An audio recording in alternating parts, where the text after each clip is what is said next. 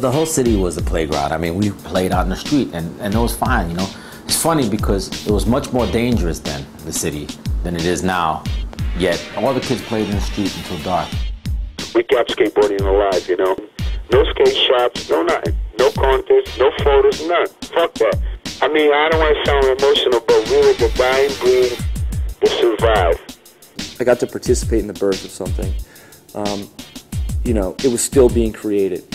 We were out in the streets and we were making it happen. My name's Cal and I'm a street skater in New York City. You know, and Gons was like, I can grind this.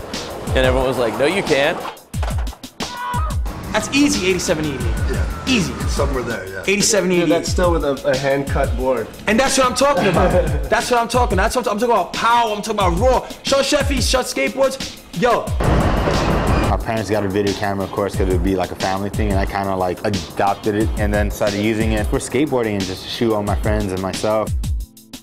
And one of the innovations that was introduced was a small little element known as incentive zoning, in which developers who agreed to provide plazas would be encouraged to do so because they would be allowed to build a slightly larger building.